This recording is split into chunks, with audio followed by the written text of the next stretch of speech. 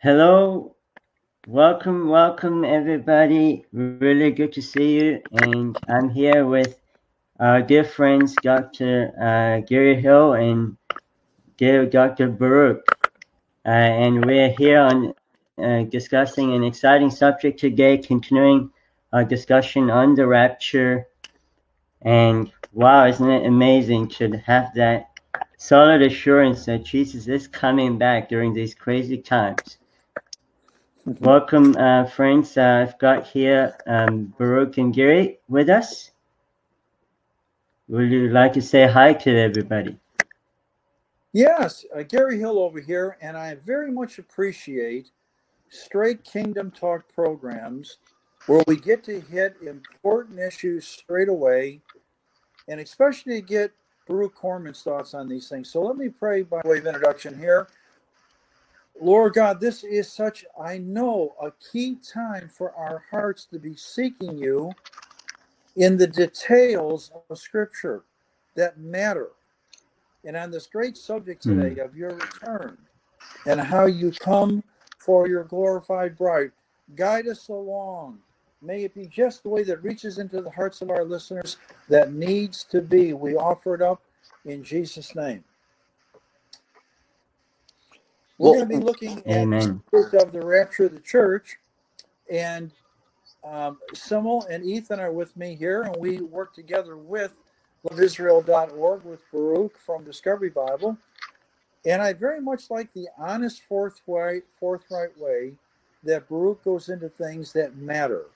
And so, Baruch, as you're thinking about the subject of the rapture, how and why does it matter on an overview, you might say, coming into it? If we don't believe in the promises of God, we're not going to be faithful people. One of the things that made Abraham, Isaac, and Jacob faithful to God is that they believed his covenant promises and they were pursuing his covenant promises. And the rapture, Paul calls it in Titus chapter 2, verse 13, our blessed hope. And hope produces endurance, perseverance. So there are going to be difficult times coming for believers, intense persecution, and it's a strong faith in God's promise of deliverance from these things and being ultimately removed before the wrath of God falls that is going to produce in us an attitude and a behavior that's pleasing to him. Oh, yeah. Amen. Yes. Yes, Simmel, if you could pose a few questions, start running off with, I know that there's the importance of the tribulation versus the great tribulation, and how that all fits in. How would you carry that forward for Baruch to respond to, Simmel? Yeah, Baruch, you have, this is a wonderful subject, and many people, when they talk about the rapture, are wondering, okay, difficult times are coming, and people are trying to pinpoint the timing of the rapture.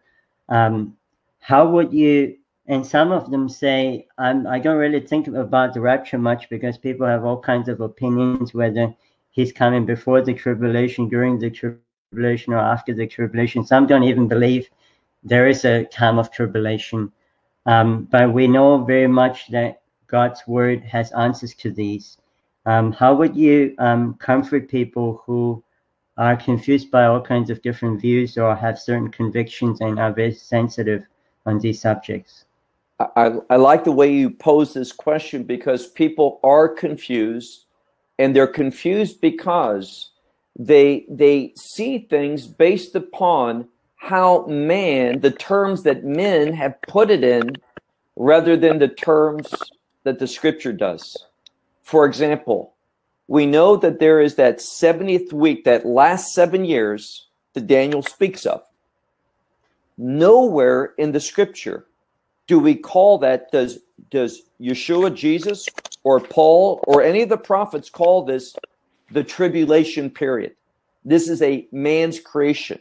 Now, will there be difficult things in that time? Absolutely. But it's very problematic and confusing and produces individuals with conflict to always think of the rapture in terms of tribulation, because what do we mean by tribulation? So biblically, we find that God does something different. He does not put the rapture in light of the 7 years, but he makes a promise that the rapture will happen before the wrath of God. We talked about that in our first installment about a month ago, and it's a good place to begin. So our promise is, never does God say that we're not going to have tribulation, that we're going to avoid tribulation. Quite the contrary. He says, for example, in Acts 14, I believe Acts 14:22, we dealt with this last time, that it's necessary to go through much tribulation to enter into the kingdom of God. But what we won't go through is the wrath of God. Now, something I want to pick up on that Gary spoke of in a few minutes, and that is the term, the Great Tribulation, and what that refers to, and the term Great Tribulation. But in order to do that, let's go to where we mentioned Matthew 24, this great teaching concerning the end times, and the teacher here is Yeshua himself, our Lord and Savior, Amen. The Messiah, the Son of God. So if we could look there, and in the first few verses, we see, and I'm going to pose this to Gary in a moment, but Yeshua is coming out of the temple. And presumably he was there worshiping as an example. He's, of course, the Son of God, but he also subjected himself to everything that the Word of God commanded. So he would go up for the festivals, and presumably he would also worship. And so he's leaving worship, and the disciples come to him. And Gary, do you remember the question that the disciples asked him? There in the first couple of verses of chapter 24? Yes, it's quite pointed, isn't it? Would you like to say what that question was?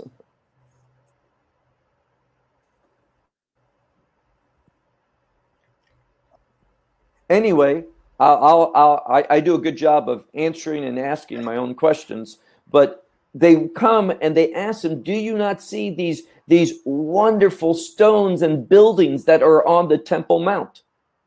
And they ask the question concerning the temple and also the buildings. It's in the plural. So the buildings would probably have been those that housed the Sanhedrin. So we're talking about the center of worship and the center of government. And notice how Yeshua responded to them. He says in verse 2, he says, basically, truly I say to you that not one stone will be left upon another. And I'll ask either Sim or Gary, what time frame do you think he was speaking about? Is this what he's speaking about right here? Is this last days, or is it another time period that he was referring to these stones being torn down? Well, I think that conventional commentaries on the evangelical shelf would place it at AD 70. So we're speaking about the Roman destruction of Jerusalem. And I agree with you. That's exactly right. So why does this scripture begin with speaking about the destruction of Jerusalem? Well, if you look at verse 3, there's a change. Now, we mentioned that he was coming out of the temple when the disciples went up to him with this question concerning the beautiful buildings on the Temple Mount. But now in verse 3, there's a change of location. They're no longer there in Jerusalem at the temple, but they're at the Mount of Olives. And one of the things that we emphasize as Kingdom Hope College is good biblical hermeneutics. And when there's a change of direction or location, it usually speaks about a change of issue, of topic. Well, notice that the disciples come to him with more questions. They want to know when this will be, but also they want to know the sign of your coming and the end of the age. And this is the first time that phrase end, and we'll mention this again several times, Yeshua and the disciples speak of this. But this now takes it from 70 AD to uniting what happened in 70 AD with the last days. And this is the important thing that we need to realize. What Jesus was saying was this. He prophesied 40 years in advance of the destruction of Jerusalem by the Romans. And let me ask you, Simil, was he accurate in that prophecy? Oh, spot on, dead accurate. Perfectly accurate. And what the writer of Matthew's gospel is telling us in how he was inspired to put the scripture together, in the same way that he was accurate, perfectly accurate, as Simil says, spot on, he is also going to be spot on in what he says concerning the end of the age. So this is not as some, what I would call people who are falsely understanding Matthew 24 that wants to put it, and it's becoming more popular to try to put all of this into what has already happened. This is incorrect. Although the first part speaks about 70 AD and the destruction of the temple, he spoke on that to confirm his prophecy is perfect, and what he says concerning the last days will also be perfect. Now, several times, I believe 3 or 4 times in these first 14 verses, he speaks about the end. And the question that I have for both of you is, what are some possible understandings of that term end in this scripture? You know, when he says, for example, the end is not yet. These things have to be. It's necessary for kingdom to rise against kingdom and nation against nation and earthquakes and famines and pestilence, but the end is not yet. What end is he speaking about here? What do you think, Gary or Simil?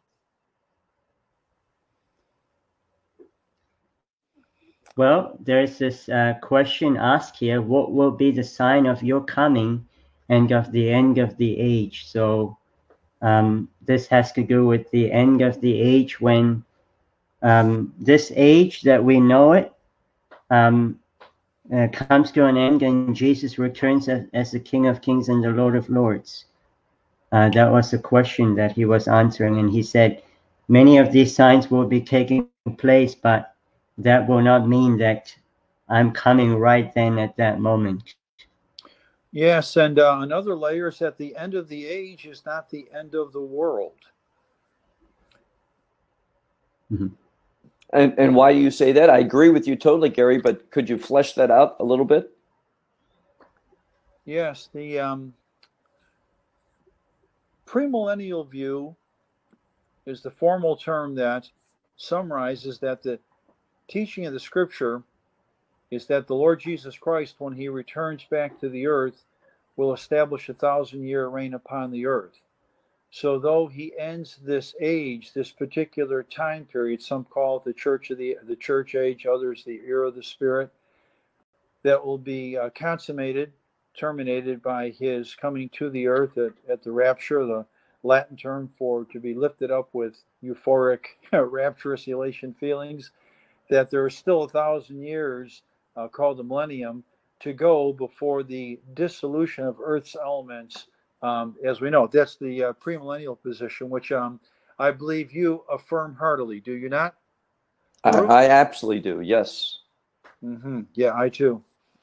Now, let me flesh out something, because if we could go to verse 14, Matthew 24, verse 14, this teaches us something very important, and that is there's the end of the age, and that is prior to the establishment of the kingdom of God. But there's also, and I would argue, the real emphasis of the word end in this first part of Matthew 24 is the end of the church age. And the church age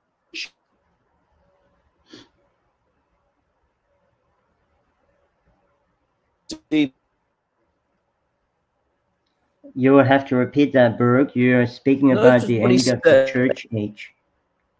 You broke up there. Could you please repeat that?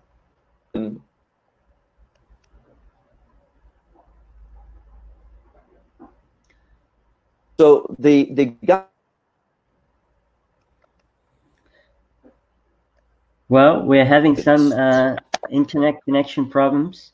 Baruch, you're speaking about the end, as in the end of the church age. Could you please repeat that? All right. Well, Baruch is coming through. Gary, are you with us still? Yeah, Baruch is wanting to emphasize that we're having a consummation of this present age, and it will usher in yet another phase of God's testamental program. And we need to be faithful as it consummates. Do we have you back? That's right. Yes, Baruch. I think I'm back now. What I was saying was, in Matthew 24, verse 14, the end there, he's been speaking to his disciples throughout, beginning in, certainly in verse 3, when they come to him at the Mount of Olives, he's speaking specifically to his disciples, but it has relevance, especially for his disciples in the last days. And that may be you and me and those who are watching. And in verse 14, it speaks of the end of the church age. And one thing we see here is that immediately after verse 14, there's a very important event. And that's the abomination of desolation. And immediately after that abomination of desolation, which we all know what that is, we talked about it the first time. This is when the Antichrist will go into the Holy of Holies and exalt himself above all that's of God, to the extent that he proclaims himself God. And what's going to happen there? Well, Israel's not going to receive him. And this is going to bring about Israel's rejection of the Antichrist. Very important that our viewers see this. Israel will reject the Antichrist. And that rejection of the Antichrist is going to be bring about the what's called Etzerahila Yaakov, a time of trouble for Jacob. Jacob's trouble. I have good news. We will not be here for Jacob's trouble, the church.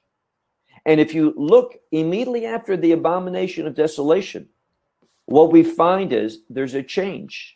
Instead of Messiah using the language you, as he does throughout verses 3 through 14 and 15, because we'll see the abomination of desolation.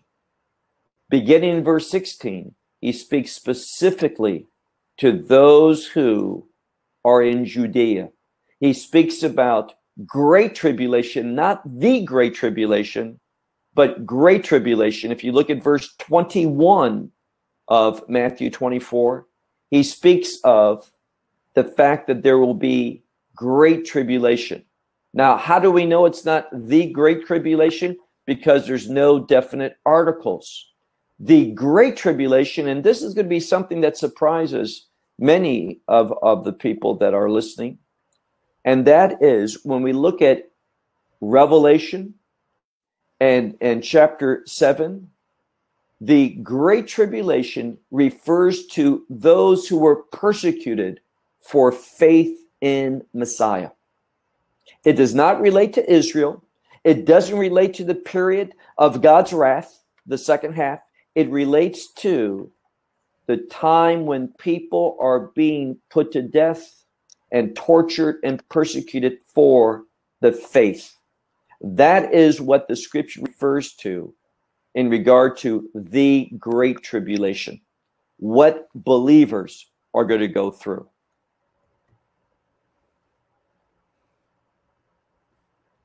Any response to that, gentlemen?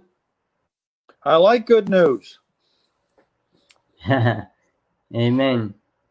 And then, since we're in Matthew 24, I want us to go to a very important verse. If we could look at verse 36. Matthew 24, verse 36.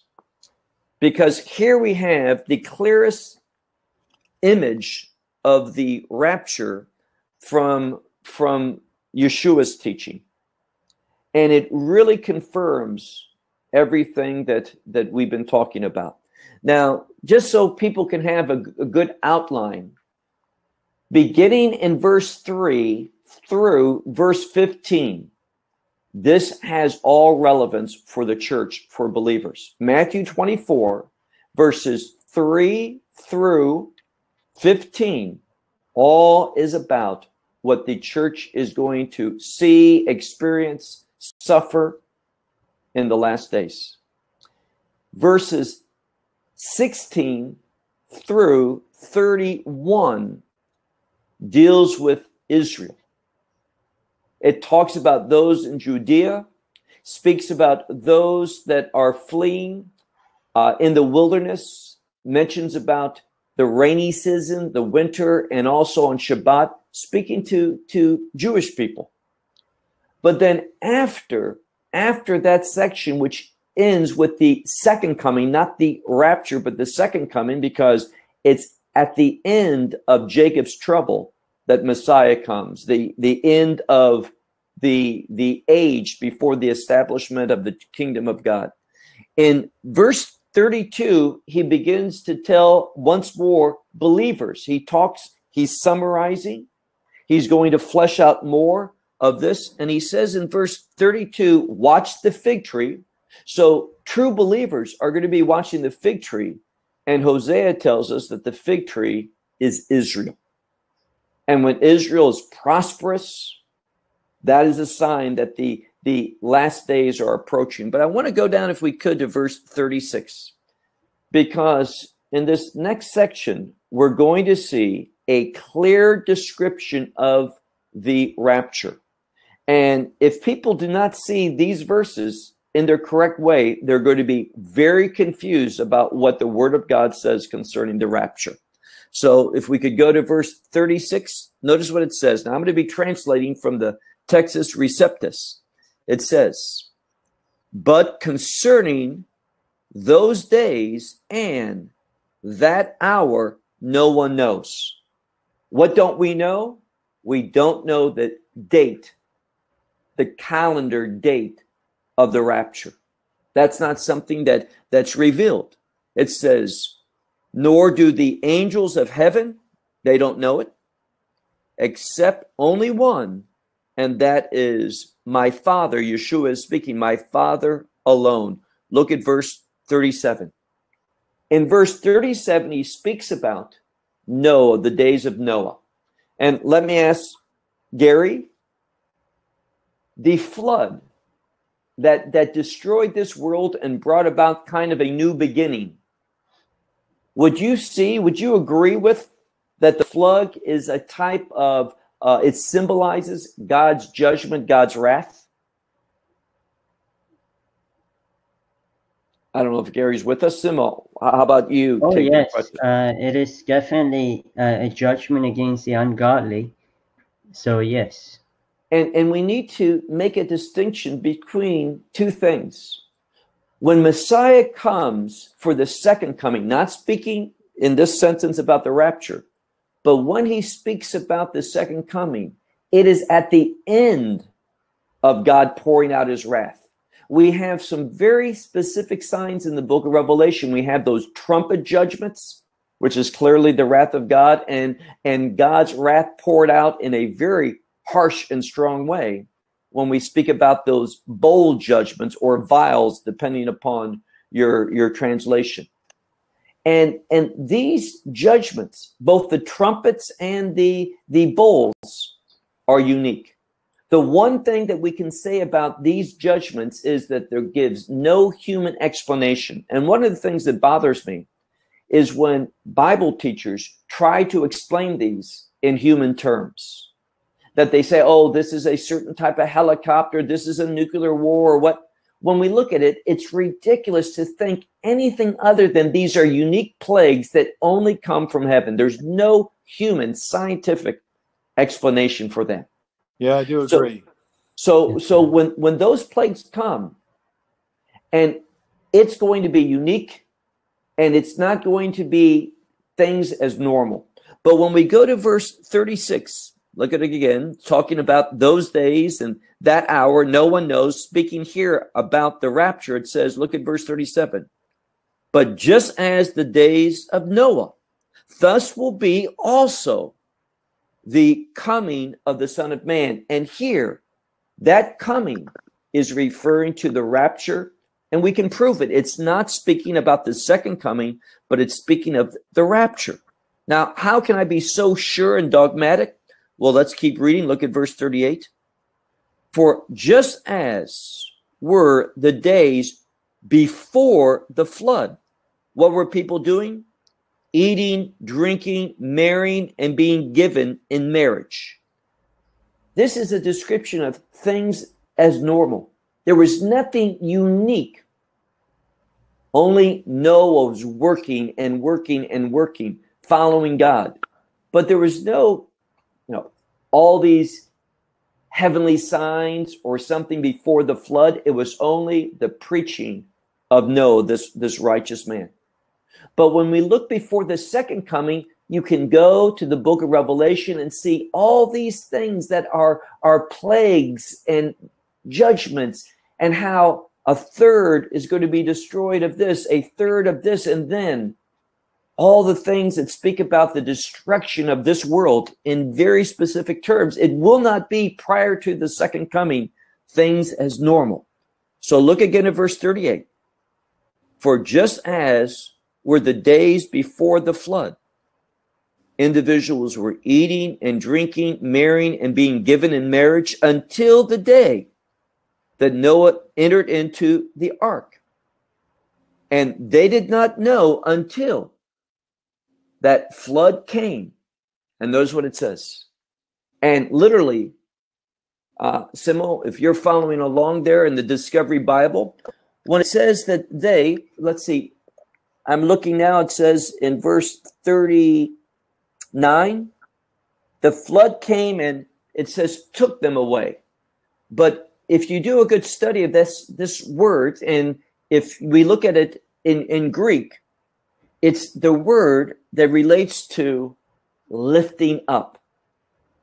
Aero in Greek. To raise, to take up. So it's very important that we see that this is a reference to be taken up in the same way that the waters come, that judgment, and it lifted up the boat, that ark. This is a reference. And notice something else here. If we keep reading in verse 39, thus will be also the coming of the Son of Man. And then he gives us a very poignant description of this. He says, then two will be in the field. And it says, one will be taken and the other left. Then it says two, and this is feminine, two will be working at the mill, and one will be taken and one will be left. So it doesn't have to do with being in some specific location or doing something specifically. The fact of whether God is going to lift one up in the rapture, it all has to do with, have they accepted the sufficiency of the cross, that gospel message?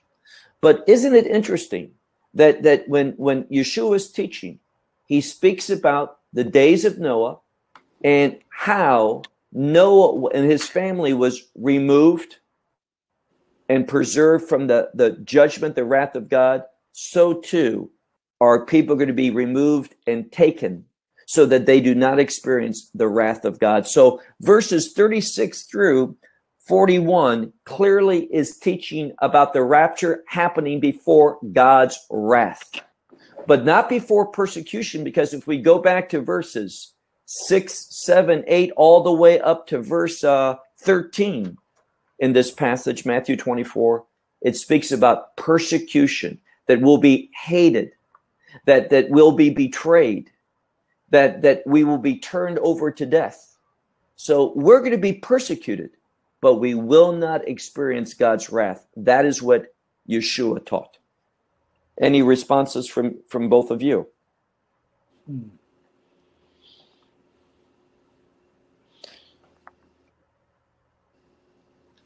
Well, wrath.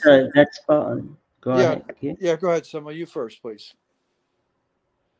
Yeah, this, as you brought up correctly, Baruch, we are not promised to be taken out of tribulation.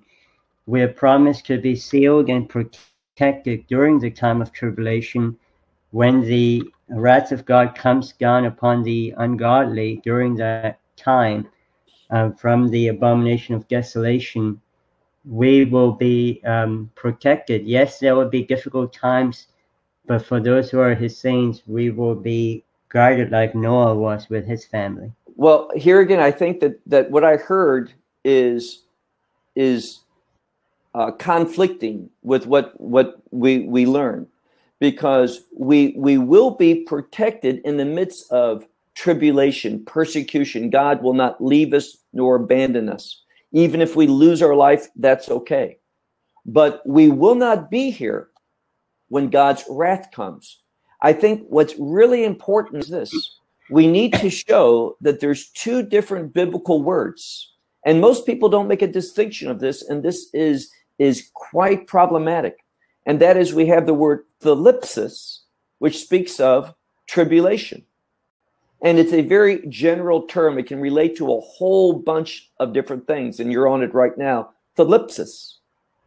But then there's another word, a different word entirely, and that is the word orgi. Some will say orge, and this is speaking about God's wrath. We are going to be in the midst of tribulation. People are suffering tribulation now, and it's going to get worse and worse for our faith. But no believer who've accepted the gospel prior to God's wrath falling will experience God's wrath. I want to say that again. No one who has received the gospel prior to the beginning of God's wrath falling, none of those people will ever experience God's wrath. We will be removed, lifted up. So it's very important that we see God's preserving, helping us to endure tribulation, but his removing us by means of the rapture prior to his wrath falling. Yeah, Baruch, labels are both a hindrance and helpful, but people use them in trying to study the subject of future things, eschatology. How would you say that you fall into that view that is often called the pre-wrath position? And if so, how would you differentiate it from the very commonly held view, post-tribulational, post-trib rapture versus a pre-wrath rapture? Excellent question, because it really deals with the heart of the issue here.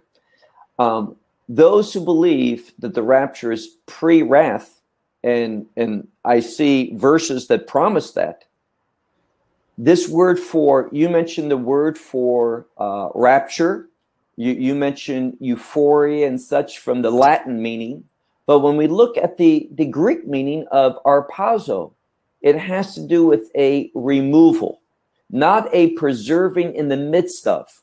So the view of a post-tribulational rapture, meaning at the end of Daniel's 70th week, at the end of both persecution and God's wrath being poured out, they would say that God preserves the church in the midst of God's wrath. But they have no explanation for the verses we just read about one being taken, one being left. And when we look at what God promises, it's a snatching away. So the pre-wrath view means that the rapture will happen prior to God's wrath being poured out. We will be taken away, removed, and be in heaven with him.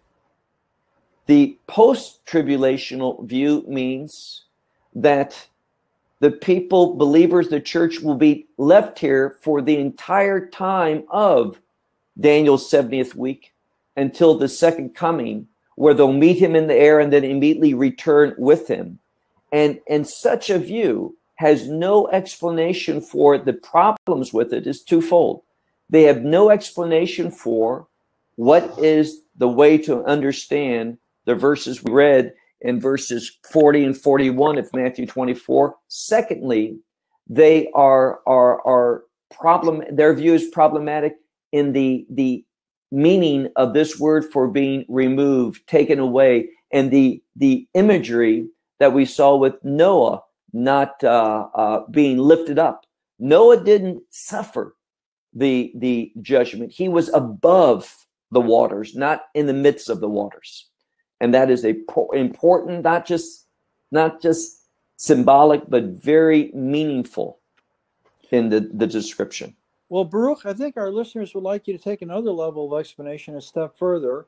How would you respond to many that take the post-trib position, believe that while there's wrath in the seals and in the trumpets, even as God's people experienced hard times and tribulation in the exiles of 722 BC with the Assyrians, or the 586 exile with the Babylonians, that what we're spared from are the concentrated wrath of God in the final bowls. And the church goes up through to the day of the Lord, that is the end of the last day of the tribulation, and that the church escapes the wrath of the bowls, but goes up into the seventh trumpet. How do you what's the demerits, or what do you find the weaknesses of that position? Okay. First of all, I would strongly argue and say that the seal judgments do not originate from God. They're not parts of his judgment or his wrath. The source of them, when you look at it, it is the one who's called death, and Hades follows after him. So this is not of God, but this is satanic in nature. Secondly, I would point out that when we look at the view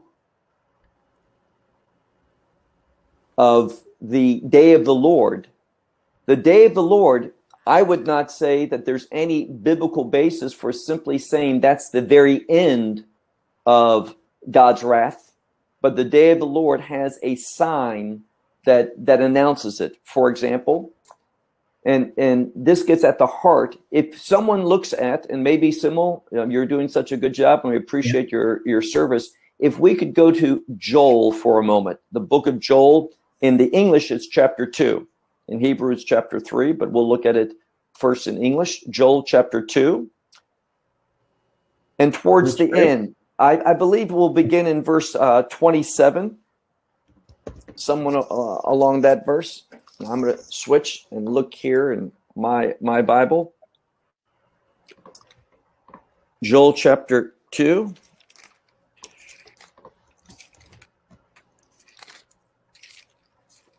And we see something. God's word is very precise. And I think the detractment of, if that's a word, the detracting of the view that you shared is that it doesn't pay attention to all the biblical clues. So if we look here, when it says, let's begin in verse, would this be the verse, let me look at here. How about verse 30? It says, I will set wonders in heaven and upon earth, blood, fire, and pillars of smoke. And then it says something very specifically. Next verse, this is verse 4 in chapter 3 in the Hebrew. I believe it's verse, what is it in English? Chapter 2 and verse 31. The sun will turn to darkness, and the moon, what does it say here? The moon will turn to blood. When will it turn to blood? Before the coming of the day of the Lord, that great and awesome or terrible day of the Lord. So we see something here. There is a sign that announces God's day of the Lord, his wrath. Now, let's go to another place, because the word of God is so specific. It gives us the answers if we study to show ourselves approved. Look now to Revelation chapter 6. We're speaking about the seals. Revelation chapter 6. And notice what what the Word of God says here. Revelation 6, and let's begin in verse 12. I looked, and when the sixth seal was opened up, there was confusion. I don't know how it's translated in your Bible, but happenings. There was an earthquake, a great earthquake, and then notice the same words. John takes them from Joel. The sun became black as sackcloth, and notice the moon, all of it, became like blood. The stars of the heavens fell. We see this also in Joel, and fell to the earth, and the figs were shaken as when a strong wind turns them. And then notice something. When does this all happen? What's bringing this about? Well, let's drop down to verse 17. It tells us when this is going to happen. When this sun is going to turn dark and the moon turns red like blood, it's going to happen when? Look at verse 17. For is coming the great day of the Lord's anger. Who will be able to stand? So what announces God's wrath is not the seal judgments, but rather it is the sun turning dark and the moon to red like blood. That is announced, that symbol's in the 6th. But before that wrath falls, the wrath of the Lamb, the day of the Lord happens, 2 events are going to take place, and we see them in Revelation 7. What are they? The sealing of the tribes of Israel. And the second thing is that there's going to be those who come out of the great tribulation. Revelation chapter 7, beginning in verse 9. There's going to be those who come out of not great tribulation, but the great tribulation. And this language is so important because Israel goes through great tribulation. But believers in Messiah Yeshua, for the sake of, now if you look here, you're looking at Revelation chapter 7, verse 14, right? And it says, these are the ones that come out of the great tribulation. The great tribulation. Both definite articles are there, most informing.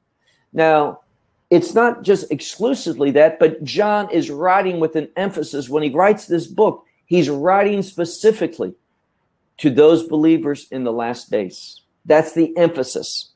So he's going to put the emphasis on those in the last days.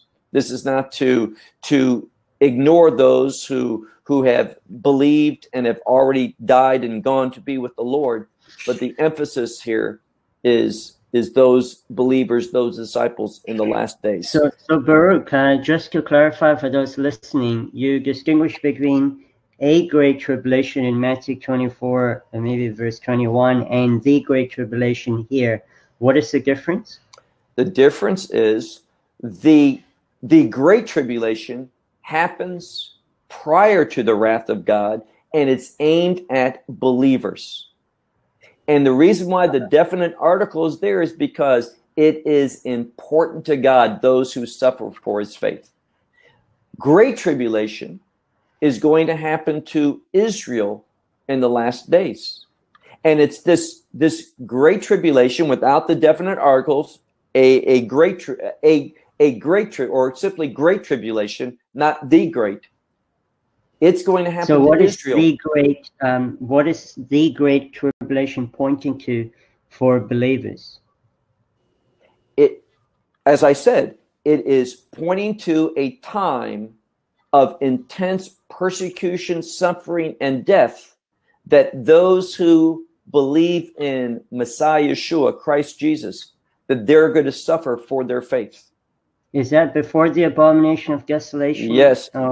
Excellent question. Yes, it's before the abomination of desolation, up to and at that moment.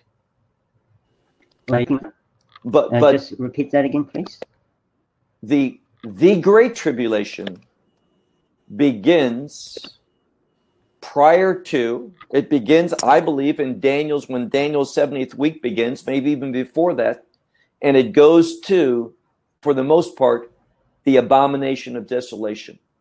And that's why we see in Matthew 24, after the abomination of desolation, the emphasis turns to Israel, and great tribulation, they go through, not the great tribulation, but great tribulation.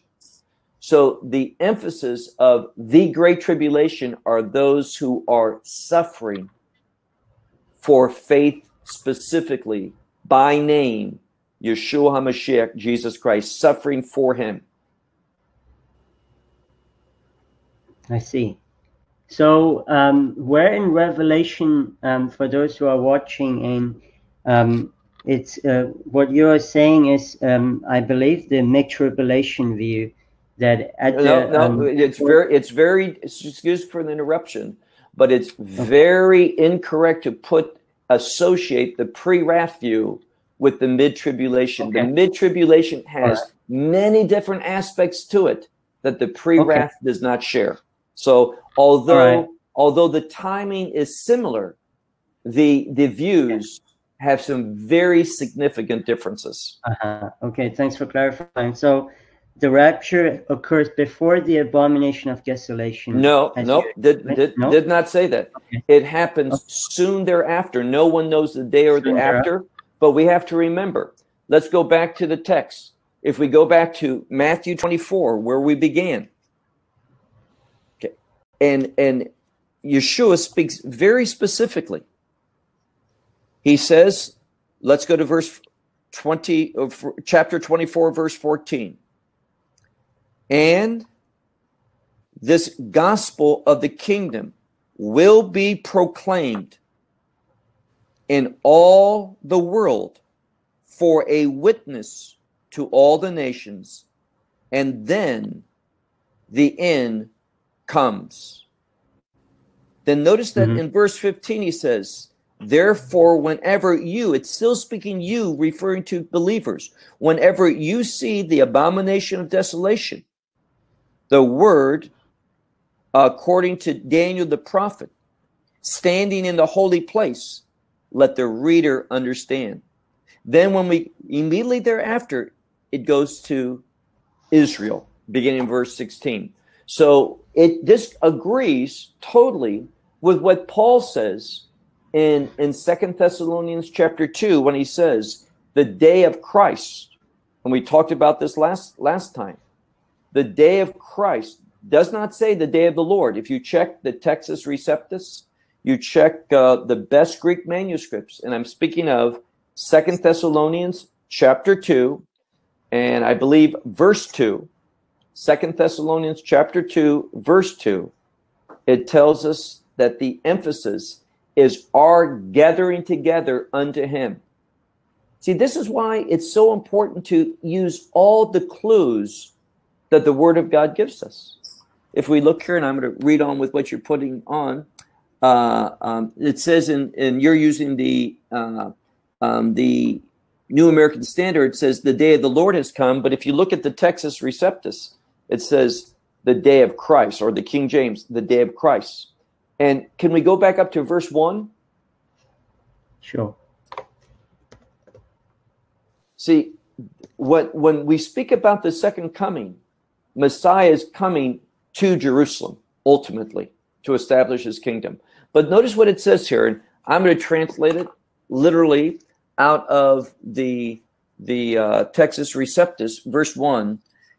Paul speaking, and he's speaking specifically to believers. He says, but we beseech you, brethren, that is, brothers and sisters, in behalf of the coming of our Lord, Messiah Yeshua, Jesus Christ, and here's the key, and are, not everyone, are gathering unto him. And if you look at this in the Greek, it's emphasized in a very unique way, because it says, are gathering. The word for are gathering, we all know the word synagogue, means coming together. But this word has a prefix. If you look at the Greek, it says epi synagoges. So this is gathering unto, and then you would not need unto him. This is redundant. It would be seen as poor classical Greek, but it's marvelous Koine Greek because it emphasizes us being gathered together unto him. And this refers to the rapture, and that's why it speaks of the day of Christ. And let me just give one simple proof for that.